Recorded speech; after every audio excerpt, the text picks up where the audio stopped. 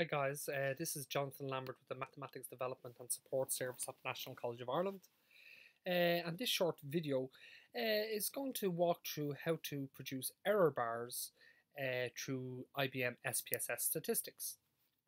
And like in the previous videos where we created histograms, we created scatter plots, and so on, what we're going to do is we're going to rely upon the SPSS sample file that's provided with the default SPSS package, which is the employee dataset.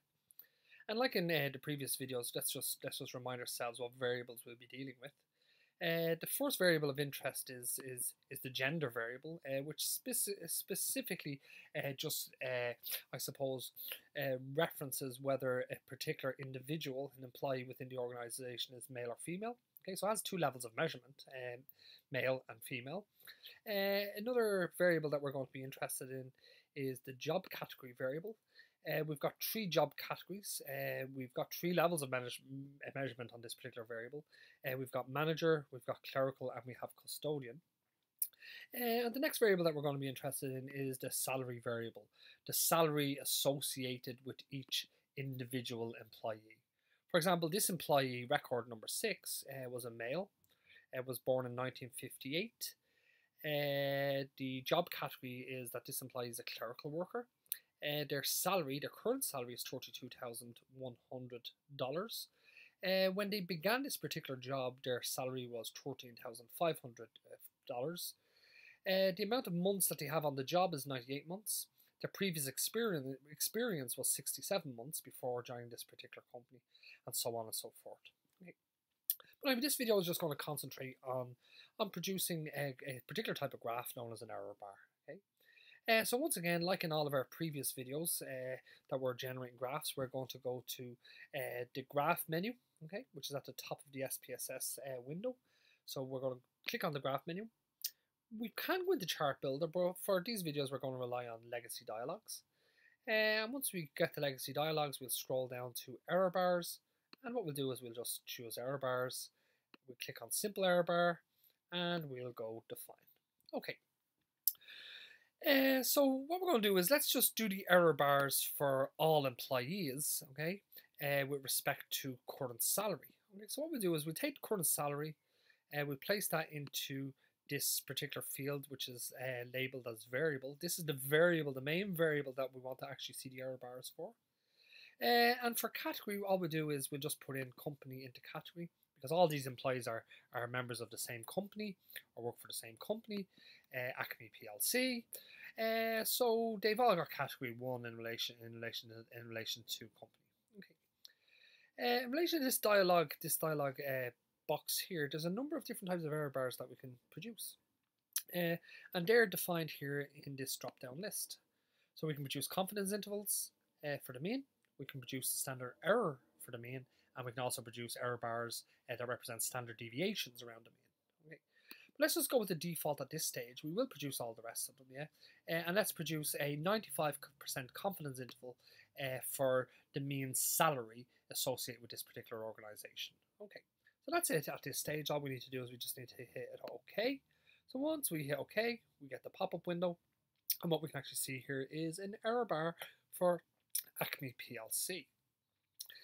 The important points to, I suppose, to highlight here with respect to the error bar is that this circle here represents the mean salary for all employees within Acme PLC. And you can see that the mean salary seems to be coming between $34,000 and $35,000. So the mean salary seems to be in around $34,500,000. Okay.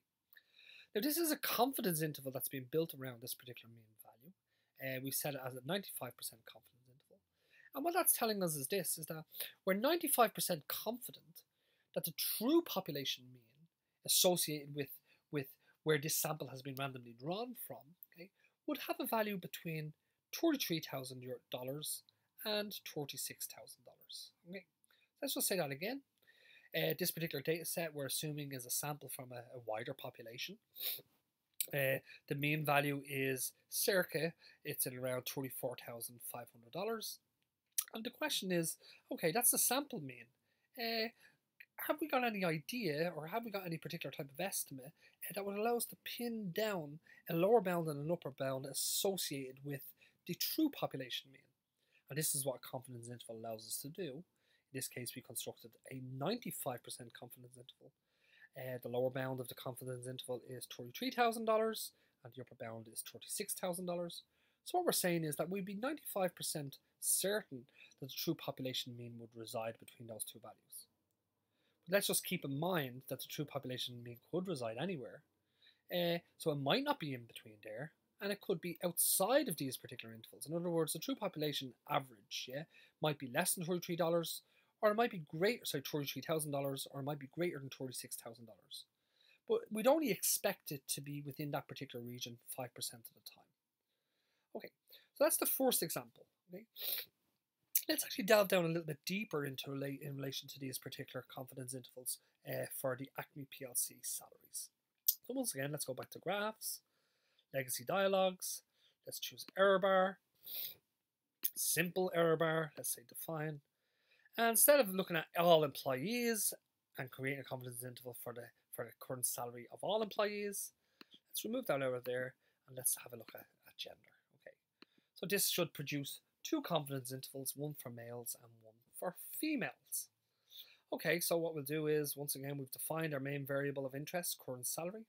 We can put any continuous variable in here, any scaled variable, and our category is gender. Okay, so, and we've already defined it as confidence interval for the mean at the 95% level.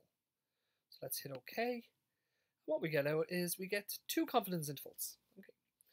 Now, once again, just interpretation here is that the round circle represents the mean. So in relation to the female distribution, okay, the mean is positioned here, which is just slightly above €25,000.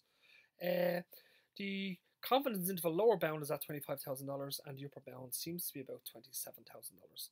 So what we can actually see is, with respect to the mean, the confidence interval is very tight around the mean, which would suggest to us that, well, compared to the male distribution, okay, you can see that the confidence interval is a lot wider. Okay, but I mean, in both cases, this interval with the upper bound and the lower bound would give us an upper bound and lower bound of where we would believe the true population mean for males would reside.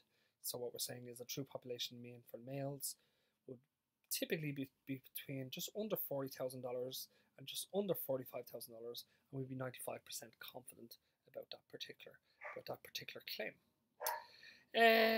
Okay, let's continue. This time let's go to graphs, legacy dialogues, error bars. There's other options that we can choose.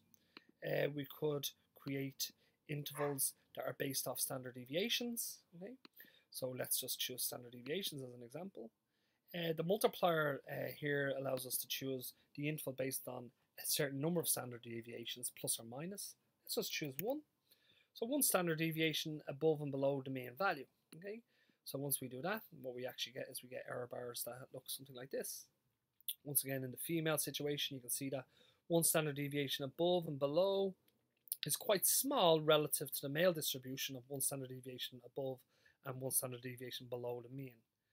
What this would suggest to us is that the female distribution is quite slender, okay, compared to the male distribution, which is quite broader. Okay, but the interpretation is the same. The male distribution, the average seems to be in around $40,000. One standard deviation below seems to be in around $21,000, $22,000, and one standard deviation above seems to be in around about $61,000. Okay. With respect to the female distribution, one standard deviation below the mean seems to be just below $20,000, and one standard deviation above the mean seems to be between $30,000 and $40,000. Okay. Actually, let me just roll back up here for a moment, to the confidence interval calculation. Now, we're not talking about hypothesis testing here and tests of difference, but an alternative way to actually find out whether there's a significant difference between groups associated with a dependent variable, okay, is to look at the confidence intervals. If the confidence intervals overlap, that would suggest that there's no difference between them, or there's little evidence to suggest that they're different. If the confidence intervals don't overlap, that would be evidence to suggest that the actual means of these particular populations that the samples have been drawn from are actually different to each other. So you can actually see in this particular case here that there would be evidence to suggest that the average salary of females is in fact less than the average salary of males. Now, if we undertook a hypothesis test, either an independent samples t-test or a Mann-Whitney test, depending on the shapes of the distributions, then the results of them particular hypothesis tests should also, I suppose, support what we're seeing here from a graphical perspective. Yes. Okay. So the final type of interval that we can do through error bars is looking at the standard error of the mean. Okay. So once again, we go back to simple, define. Instead of standard deviation, we'll choose the standard error of the mean. Okay. And let's hit OK. And in this case here, the standard error of the mean is got to do with the sampling distribution. It's actually the standard deviation of the sampling distribution. The smaller the standard error, yes, the less the mean, the more not necessarily the more confident we are in respect to the mean value, yeah, but the less error that we've observed in relation to the samples that we have drawn from the population. You can actually see that the standard error of the mean, or the standard deviation of the sampling distribution for females, is actually quite slender or quite small compared to that of males. Okay. So, guys, that was 3 examples of how to do error bars through IBM SPSS Statistics. Just once again, what we looked at was a typical 95% confidence interval error bars. We looked at I suppose looking at 1 standard deviation above and below the mean. We could go for 2 or 3 standard deviations depending on what you want. And we also looked at the plot of the standard errors associated with the standard error of the mean. Okay? The variable doesn't have to be gender. The independent variable can be anything at all. Okay? But in this case, we just chose gender. It would be the same process for another particular type of independent variable.